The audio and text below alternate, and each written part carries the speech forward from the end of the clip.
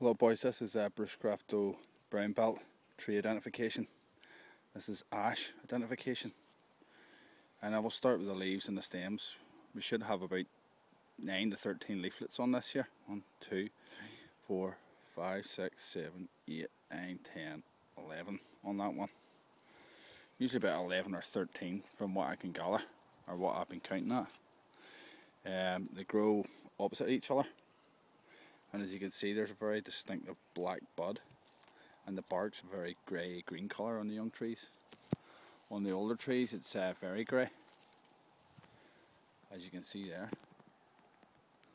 Ash is used for a number of things, usually wood, carving. It's great for bows, not so much bow drill, but bows, because it's very dense and very strong. Yep, there you go boys. I think this is a common ash, because it's everywhere. Well, I think there's a few types. There's mountain ash and rolling ash. I think that might be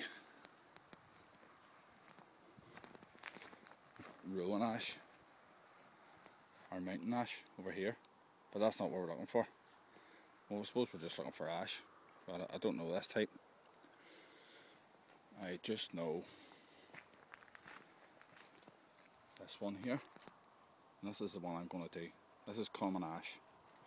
Okay boys, bushcraft brown belt. See you after.